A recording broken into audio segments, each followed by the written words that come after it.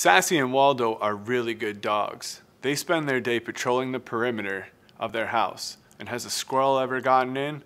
Not once. Then every day, their boy Stuart comes home from school, and his parents ask him what he did at school that day. And usually Stuart says nothing. Nothing? He spends all day at that place and doesn't do anything?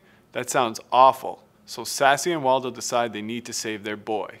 But they don't let dogs into school, not even really good ones. So Sassy and Waldo get a trench coat, and they get into school.